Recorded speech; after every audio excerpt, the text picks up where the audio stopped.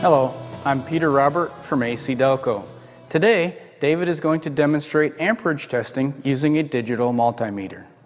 Hello, my name is David Wells, and today I'm going to speak to you about measuring amperage using a digital multimeter, or DMM. Before we get into actually using the tool to measure amperage, we should first talk about what amperage is. Amperage is simply a measurement of strength of electrical current through a circuit. Current, as we know, is the flow of electricity from one point to another. Using conventional theory, it would flow from positive to negative. Using the DMM, we can then measure the strength of that current and know how much electricity is flowing through a circuit. Before we actually measure current on a circuit, let's talk a little bit about the tool we use to do that. For our purposes, we'll be using a Fluke 87 digital multimeter. Your meter may differ slightly, but the basic operation should be the same. The important points that you want to understand about the meter are the input jacks here and here, and the rotary dial. As far as the input jacks are concerned, the main two that you'll be using are the amps terminal and the milliamp and microamp terminal. You will also be using the common port to complete our path. The rotary dial, the positions you'll be using are here, the milliamp amp setting and the microamp setting. Before we use the meter, we should first check the fuses. To do this, we insert our red lead into either the amp terminal or the microamp terminal and then turn the meter on to any position other than the amp setting. If you hear a beep and see the word lead at the top display, you know that the fuse is working properly. To test the milliamp fuse, we move the lead over to that position and do the same thing. That beep tells us that our fuses are good. If we did not hear a beep, then our fuse would be blown and we would need to service the meter before using it. Let's talk about the fuses. The two fuses are a 10 amp fuse to protect the amp terminal and a 400 milliamp fuse to protect the milliamp microamp terminal. If you exceed those ratings, the fuse will blow and the meter will not work. Okay, let's take a look at how we're going to measure amperage on a simple circuit. You can see on our project board here we have a simple circuit set up to flow DC current or direct current through our light bulb. We have our 13 volt power supply here. It flows through this red wire here through our fuse to our switch, over to this wire, to the input side of the bulb, through the bulb, and then to the ground. So if I turn the switch on, you can see we have a working circuit here. Now we want to understand how to measure amperage through this circuit. First we'll shut our circuit off to power it down. Next we need to set up our digital multimeter. We'll do that by inserting the leads into the proper terminals.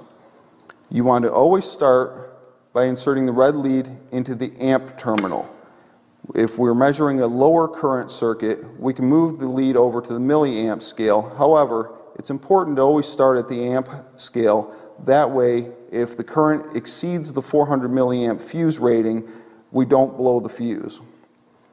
Next, we'll take our black lead and insert it into the common or ground terminal. Next, we need to turn our meter on. Since we're going to start at our high level, we want to turn our rotary knob to the milliamp amp setting. That will read our higher scale. The next thing you want to do is adjust the meter to read either AC or alternating current or DC direct current.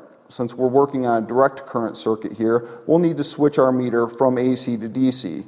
You can see on the display here we're currently set for AC.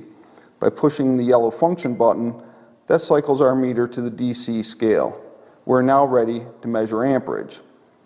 Remember, measuring amperage is measurement of the strength of electricity flowing through a circuit. In order to do that, we need to make the digital multimeter part of the circuit. To do this, we need to break the electrical circuit and insert the meter in line. To do that, we start off by powering down our circuit, which we already are. We next need to create an open within our circuit. I'll do that by disconnecting it here. Remember, amperage is the same throughout the entire circuit, so it doesn't matter where you disconnect the circuit, your reading will be the same throughout. Your next step will be to insert the red lead to the most positive side of the circuit. In other words, using conventional theory, electricity will flow from our power point down through the switch to the bulb and to the ground. Therefore, power is coming from this direction. We want our red lead on this side of our break. Next, we'll insert our black lead into the wiring to complete the circuit.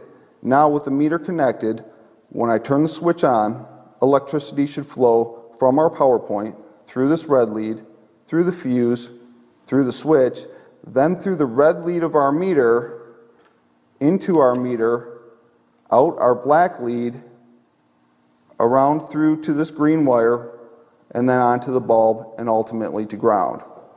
At this point, we should read amperage.